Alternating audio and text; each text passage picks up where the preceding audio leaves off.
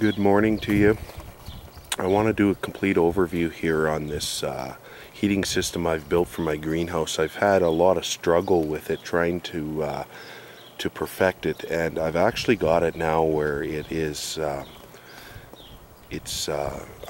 quite content with it. I haven't run it enough to say if there's any long-term problems with it, but I'd like to take you on a tour of it here because it does seem to be working exceptionally well.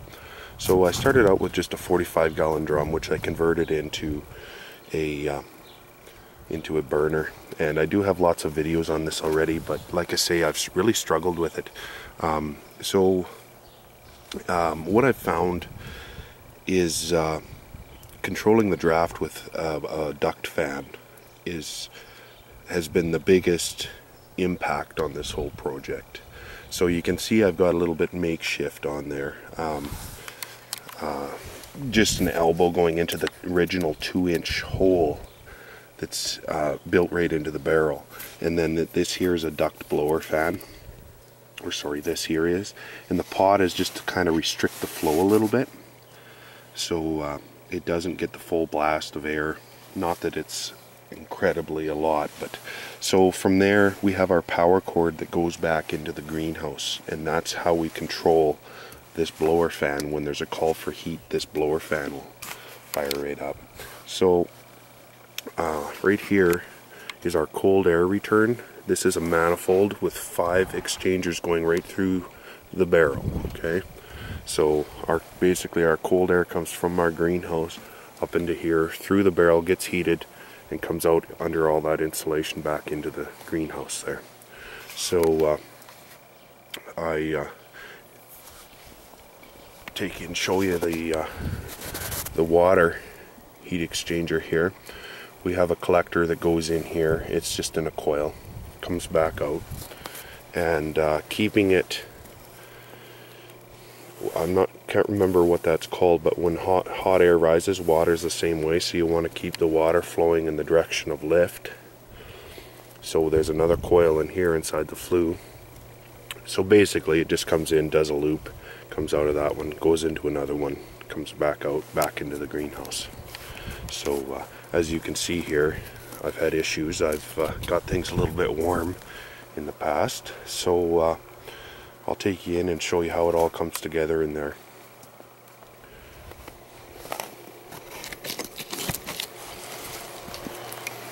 Alright, so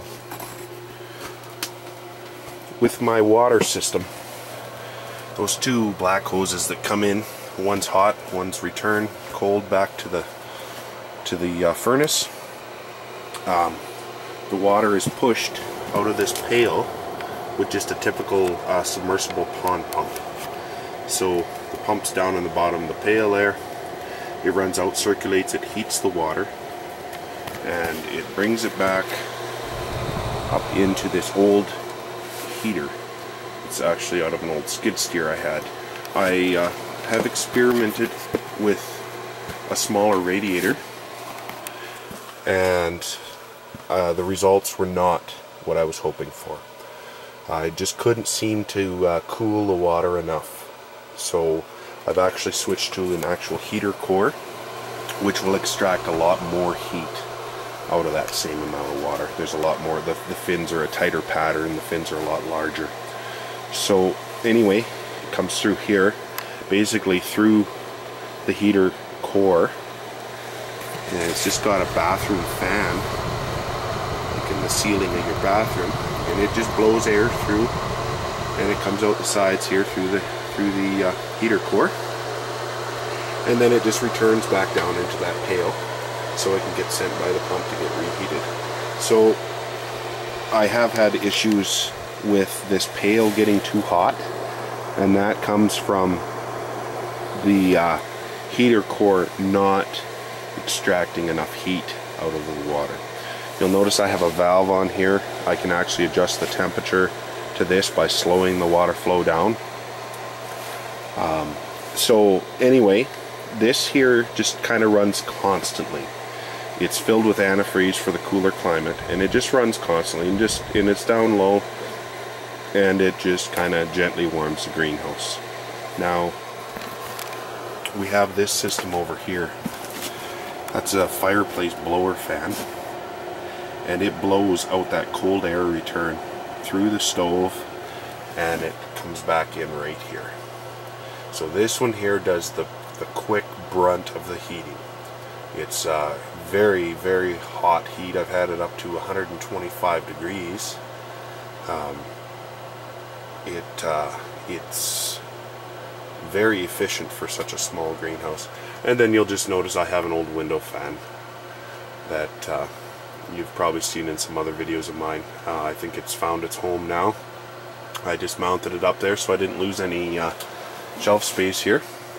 So basically the window fan, that blower there, and the blower that's out on the actual furnace are all plugged into one circuit, and that one circuit is all controlled by a baseboard thermostat. So when there's a call for heat, this switches that whole circuit on, so it starts forcing air into the fire. That blower fan down low starts blowing air through the big 5-inch pipe here, and then also the window fan circulates it. So quite impressed with how quickly it warms the greenhouse up.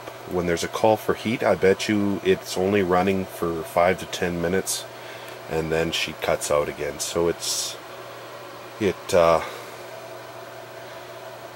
I don't know how to put it. It seems to be very efficient, and it doesn't have that nagging noise in the background all the time. So we've got this little guy here humming away, but it's not too annoying. But this one here, when it kicks in, I mean, you definitely know it kicks in. So then when the call for heat is met, that switch shuts that circuit off, and we're just left with that one running. So overall, I'm getting very satisfied with the system, the way it's working. It was kind of a live and learn process, as I'm not a heating expert.